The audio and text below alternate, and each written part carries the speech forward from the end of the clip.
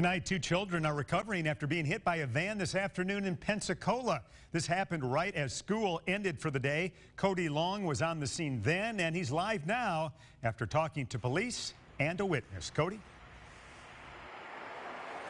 That's right, Pete. Just like you said, this happened right around the time that school let out here at East Hill Academy behind me.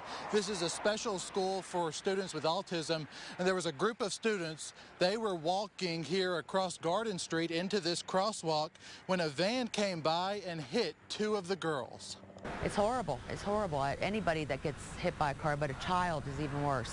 Deborah Jacobs was picking up her great niece at East Hill Academy Tuesday afternoon when she heard a van plow into a group of girls who were crossing Garden Street.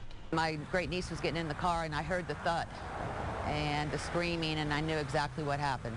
There were 4 or 5 students who were crossing Garden near Donaldson Street.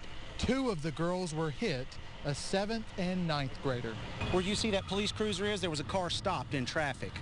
They were attempting to cross the crosswalk right there in front of that car that was stopped. The vehicle, this van you see here, was not able to see those kids and struck 2 of them. Some parents say there's a ton of traffic at 2 o'clock in the afternoon every weekday. While Deborah says the school does a lot to keep the kids safe here on the property, maybe more should be done for the ones who are crossing this busy street.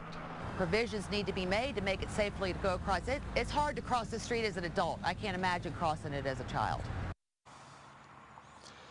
And we're told that the driver is not being charged and that he was cooperative with police today. Those girls were taken to a local hospital, and the good news here is that they have non-life-threatening injuries. Reporting live in Pensacola, Cody Long, WKRG News 5.